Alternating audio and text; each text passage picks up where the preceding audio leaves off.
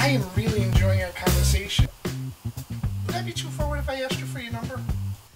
You know, Jim, a lot of people want a lot of numbers from me. My bank wants my PIN number, my job wants my social security number, my psychic wants my lucky number, and you want my phone number. The first step in the courtship ritual, mutual exchange of phone numbers.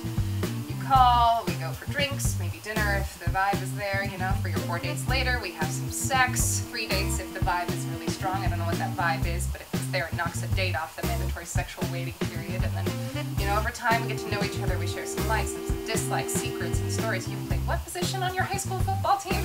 And then, you know, I learned that you're little right of center and I'm left of Bernie Sanders, and your mom really likes me, but my mom is distrustful of you, and then over time we're 2 years in and suddenly I don't have a ring and I'm like, hey Jim, I want some commitment, and you're like, hey Amanda, I need some space, and then we break up and I can't listen to Marvin Gaye without crying, so you want my number? Fuck you!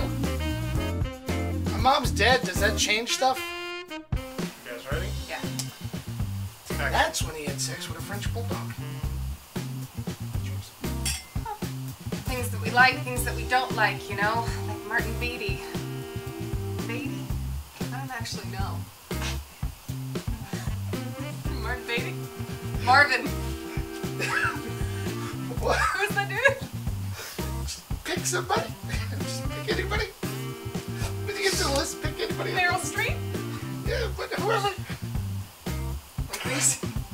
I think we're gonna have to take that one again. You're right. I must say that your socks on the open market would fetch a farthing.